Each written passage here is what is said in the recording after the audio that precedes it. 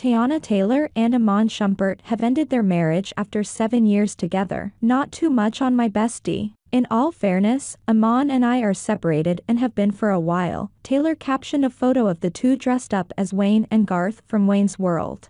To be 1000% clear, infidelity ain't one of the reasons for our departure. We are still the best of friends, great business partners, and are one hell of a team when it comes to co-parenting our two beautiful children. The actress from 1001 emphasized that she and her estranged husband will continue to consider each other as family, despite their separation. In the 10 years together, 7 years married, we ain't ever played with or about that. We just keep you all out the group chat, which is the reason we have been able to successfully and peacefully separate without all of the outside noise. The star of White Men Can't Jump also discussed the stories circulating about herself and the retired athlete, noting that they have been becoming somewhat exaggerated. It's unfair to all parties involved, she added. I hope this provided some clarity for you all. They share 2 children, Iman Taylor and Rue Rose. Shumpert assisted in the home birth of both their daughters in the bathroom.